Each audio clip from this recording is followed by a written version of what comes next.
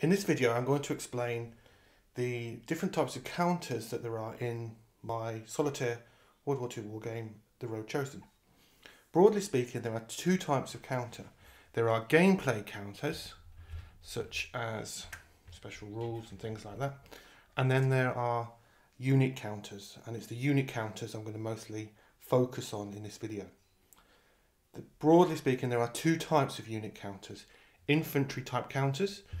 So for example, here we've got two US infantry counters here and a German infantry counter. And you can tell the infantry counters because they're square. Plus we have armoured fighting vehicles, which would include things like tanks, self-propelled guns.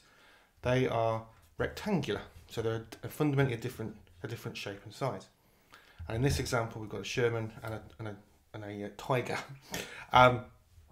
So they are, broadly speaking, the two types of counter types that there are for units. There are a lot of different counters within those categories. So for example, we've got a German MG42 counter here. It is technically still an infantry based counter. And we have a mortar counter here representing mortar teams. Again, it's based as an infantry type counter. Then in addition to that, we just look at the armoured fighting vehicles for a minute.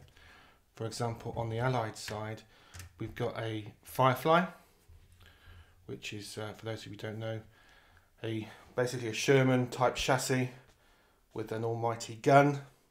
And we have a Sherman 76 counter here, which again is just a variant of the Sherman. It's got a slightly more powerful gun that you can use, that will be used in the game. Then for the German side, and these are all exactly classed as the same in the sense that they are armoured fighting vehicle counters. Then on the German side, for example, as well as the Tiger, we have a Panther, we have a Jagdpanther, we've got a Jagdpanzer, which is a different type of German tank destroyer, a Stug or Sturmgeschütz, which is a self-propelled gun, and then we have a Panzer IV as well. So there are a variety of different types of armoured fighting vehicle counters in the game, and there are a variety of different infantry counters in the game. As you can see in that example, there's a lot more different types of German AFVs than there are Allied at the minute. I've got plans to do some more Allied AFV counters, such as the M10 gun carriage.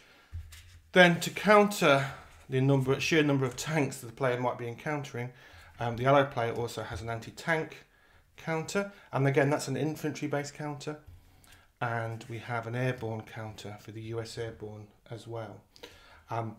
In addition to the infantry counters that you see here, I'm going to be doing British and Commonwealth counters for both infantry and for airborne as well. So now we'll have a closer look actually at some of the contents of what the counters, the actual information that's on the counters. So in this example here, I've got the American airborne counter, and each counter will have a variety of statistics that are orientated to combat, and in addition they have a different coloured border. So the Allied border is dark green, the German borders are grey. I don't know if you can see on the camera there, but there's a small Allied symbol in the bottom right of the counter. If we have a look at the Sherman, for example, the Allied symbol's in the top left. And that's consistent across all the counters. It has the name of the counter, so airborne, and the first two numbers are orientated around the number of dice that you'll be rolling in combat. The first number being the number of dice you'll be rolling against a infantry target, the second number, the number of dice you would be rolling against a armoured fighting vehicle counter, and then the number at the bottom there is a saving throw that the counter may have. Different counters have different statistics. So for example, if we compare that to the US infantry, their stats are quite different. They are rolling 2 dice in combat, 0 dice, so they cannot fight against a armoured fighting vehicle, and their saving throw is different. And the same is true for the Germans. So we've got MG42 compared to an infantry. The MG42 is rolling a lot more dice, as you would expect when fighting against infantry, for example.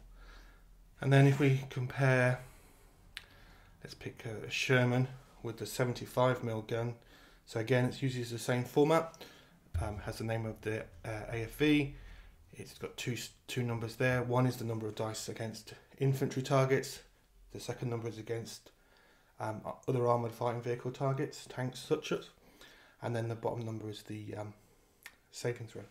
Some tanks, let's pick a Panzer IV, which has got sort of similar stats, but the reverse. So the Panzer IV is rolling more dice when fighting against tanks, less dice when fighting against infantry-based targets, but it also has a number underneath the tank dice of a 1. That's a modifier when fighting against armoured fighting vehicles. And I'll explain in a separate video how combat works and how those numbers pertain to combat. So please check that out. But you can see it's not a huge number. It's not a huge complexity to the counters. I've tried very hard to keep the design as clean as possible, so that the counters don't have a huge number of values on them, and they all follow exactly the same format. The format is a little different between infantry and armour, but by and large it's the same. So the numbers there for combat, number at the bottom for combat as well, for example. But yeah, just to give you some indication as to the actual counters themselves. Now, in addition to the sort of infantry type counters or armoured fighting vehicle counters, you also have a variety of gameplay counters. There's a variety of these for the game, and they are to help the player. So for example, I'm not going to go through every single one, but when you take over an area or zone in the game, you control it. As the ally player, you put a control counter on there.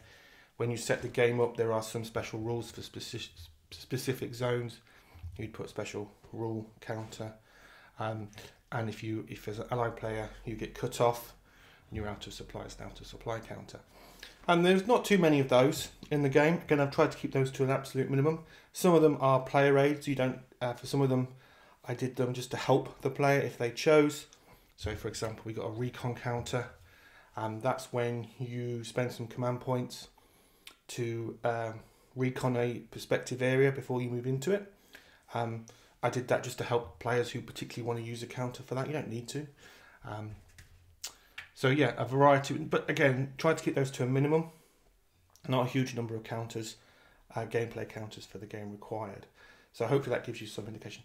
A lot of people ask me how I mount my counters.